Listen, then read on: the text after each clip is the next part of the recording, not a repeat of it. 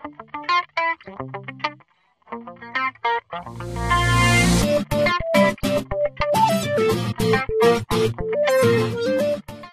day to all of you engineers, and I'm back with WALTS, the Watch and Learn training system.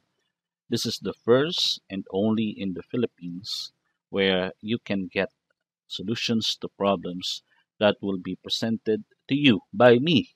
I'm Engineer Melvin Arceo, who will be with you throughout the ESAT topics. Okay? Yung mga questions sa ESAT, tatry nating sagutan. Of course, sabi ko nga, meron din tayo sa math, sa LX, and sa GS. Okay, so abangan nyo rin yun, yung mga series na yun, na mga questions. And sabi ko nga, lagi namin sinasabi na ito ay para makatulong sa inyo, para kayo ay pumasa sa board exam, makamit ninyo yung lisensya na pinakaasam nating lahat. Okay, kasi kami tapos na dyan, so kayo naman ang inaalala namin na sana kayo rin maging licensed na ECE. Okay, so third topic na ito or third questions na ito, third question na isosolve natin. Okay, so start na tayo kagad. For the ESAT subject, the topic is amplitude modulation.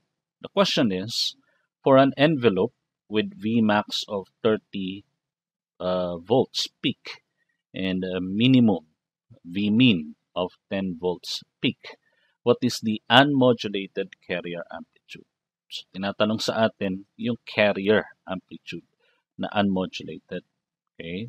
Ito yung given, Vmax and Vmin 30 and 10 volts peak respectively. Okay? May hinanda ako dito na illustration. Ito yung illustration ng envelope na tinutukoy niya. So, kapag ka yung information ay sumakay doon sa carrier, ito yung nangyayari doon sa pagbabago ng carrier. Actually, ito na yung change in amplitude of the carrier itself. Yung carrier, hindi ko na drawing yung waveform ng carrier because it's irrelevant in this problem. Okay? Now, this is what we call the AM envelope. We have the upper at saka yung lower envelope. Usually, tinatanggal na natin yung lower envelope pagdating sa receiver side because it's the same in value pagdating doon sa upper envelope. So, yung lower, usually tinatanggal na or vice versa. It's only one envelope that is being used. Now, kapag ka yung carrier natin ay unmodulated, you will see a constant amplitude of the carrier, and this is the VC. Actually, ito yung pinapahanap sa atin, the unmodulated carrier amplitude. Okay? Now, nagbabago yung amplitude ng carrier depende doon sa amplitude ng modulating signal. That amount of change in amplitude actually represents the modulating voltage. Okay? So, yung mataas na value niya at yung mababang value niya, both are VM. And of course, the lowest point for the carrier, pag nagbabago yung amplitude ng carrier, yung lowest point niya is what we call the minimum voltage. At yung highest point naman, tinatawag naman natin na maximum voltage. But we are asked, what is the unmodulated carrier amplitude? Okay?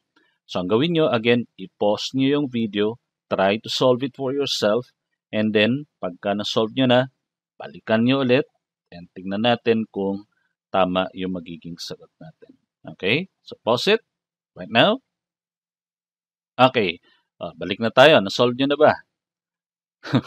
Baka hindi nyo na naman pinos. Okay? Okay lang. Kung gusto nyo makita na kaagad yung sagot, wala namang problema yan. Okay? So, solve na natin kaagad yung problem na ito. Now, paano ba natin nakukuha muna yung Vmax? Vmax is equal to actually, that is yung Vmax, that is VC plus VM. Tama? So, VC plus yung VM natin. And we are asked to get the VC. Yung Vmin naman, paano nakukuha yung Vmin? That is equal to Vmin, that is Vmax minus twice of VM. Kasi kung mapapansin nyo, this is dalawang VM yan. So yung Vmax, pag minus natin yung dalawang Vm, we get the Vmean. Okay? So Vmax minus 2 Vm. Okay? Let us get the Vm. Pag nakuha natin yung Vm, meron na tayong Vmax, given yon. Pag nakuha natin yung Vm, then we get the Vc. Okay? So Vm is equal to Vmax, okay, minus Vmin, alright, all over 2. Correct? Given yung Vmax. Vmax is 30 volts in peak minus 10 volts in peak. So makuha natin yung Vm and all over 2, of course. So this will be equal to what? This will be equal to 10 volts. Alright? Okay, so 10 volts yan. Kuha na natin yung Vm. Makukuha na natin yung Vc. Kasi yung Vc natin, dito natin lagay. Yung Vc natin will be Vmax minus Vm.